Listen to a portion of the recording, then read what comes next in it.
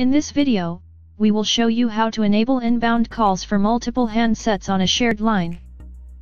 In your device's web portal, click on Voice Services, then select the SP service that is currently in use. After that, locate the inbound call route parameter. Then, uncheck the default value.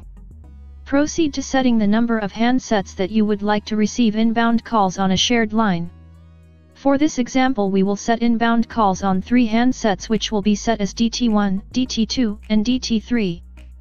After this, make sure to hit the Submit button and reboot your device to ensure configuration changes are made.